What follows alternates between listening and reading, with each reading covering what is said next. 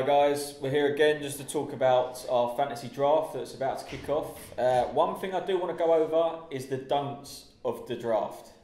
Now, these are things that will annoy anyone that is involved, and one thing that always gets me is the last second pick. We've got 60 seconds to make that one pick, and they wait till 58 seconds. You know who you're going to go after, and don't say you don't, because you do, because you've probably seen the pick list right there and you can see your man. Do not wait till then. If you know, just go for it so we can get this draft over and done with, and we're not waiting till 2 o'clock in the morning for your team to be picked. And you know who you are. Yes, they definitely know who they are. The other thing, if you're going to be involved in the draft, be committed.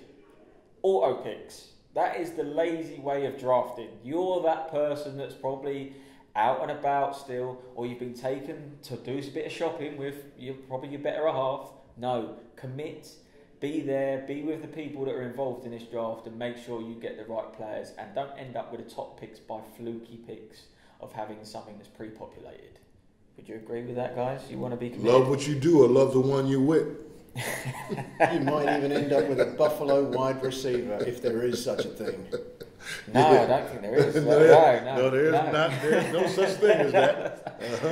And yeah, one other point for me is all these guys, they get involved at the very start. They're going to say, yeah, I'm going to be top, I'm going to beat you, and there's all this bit of banter floating about. And after 2 or 3 game weeks that go by, they find themselves at the bottom of the division, they turn into a ghost.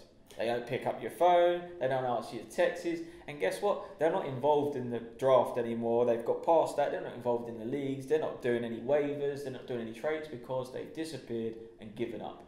That could have been down to someone else, and you know what? They'll probably turn up once they get a few wins again. Do not be a ghost, be committed, and stay with us all through the season. No question. As Dr. John said, quitters never win and winners never quit.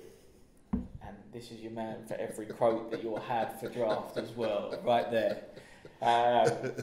But for you guys, this is for everything. Maybe not a don't, but just an interesting pick. Obviously, it's a long process sometimes with these drafts. The food's got to be right. No question. Snacks, the main food. I mean, what would you go for on the draft pick? Well, it's important for me, whatever food that you have, is that when you're serving it or people are eating, when they decide to talk and they have food in their mouth, they're not spitting. So whatever food that you can have where they don't have to do that, then that's the ones I want. All right. Okay. Maybe gum. Okay, you can hold on. Just on this is Kevin Cadle. These are love hearts. That's what Cadle eats.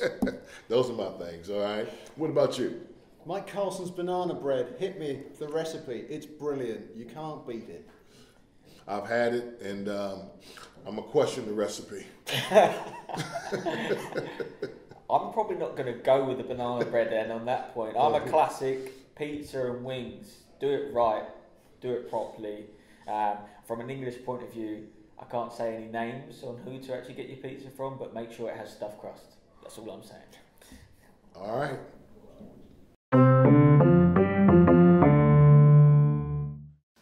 Watching SportsHeads. Don't forget, you can subscribe to us on YouTube, but you can also hit us on Twitter, Instagram. We would love to hear from you. We're trying to take the program from next level to next level to next level.